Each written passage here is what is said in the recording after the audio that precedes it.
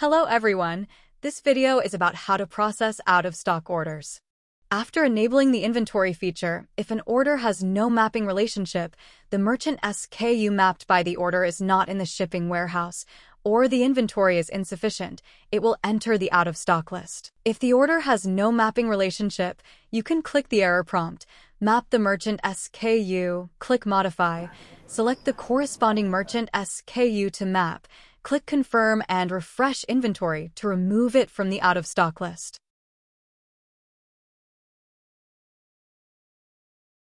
If the merchant SKU mapped by the order is not in the shipping warehouse, click to modify the shipping warehouse.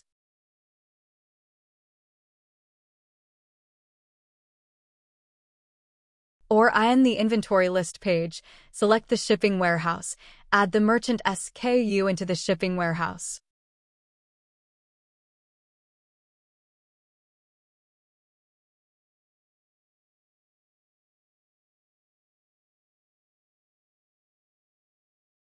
If your merchant SKU stock is insufficient, you can click to modify the shipping warehouse.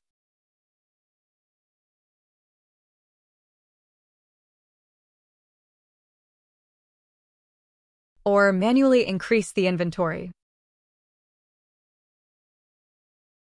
You can find the corresponding SKU in the inventory list, manual stock in an inventory list.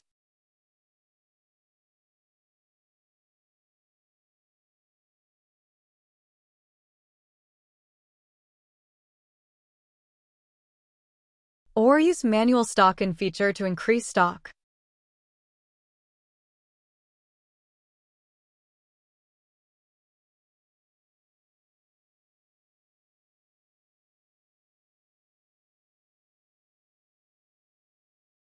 You can also use out-of-stock statistics to know how many merchant SKU are in out-of-stock status.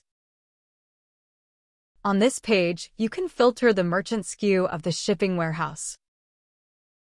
Click Refresh button to calculate the stock quantity you need to stock in. Click Manual Stock In to increase stocks and create a stock in list. The stock in list will automatically fill in the number of out-of-stock product without manual filling. After you follow the above method, you can return to the new orders.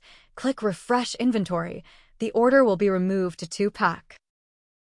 If you have other questions, please click here to contact customer service. Click Contact Us in the lower right corner of the page. Don't forget, we offer free training and demo sessions exclusively for our BigSeller users. Drop your training request, share your info, and let us know what you want to learn. Our customer service will reach out to you promptly. If you have any questions, drop them in the comments. Thanks for watching. Don't forget to like, subscribe, and stay tuned for more upgrades and features in BigSeller. See you in the next one.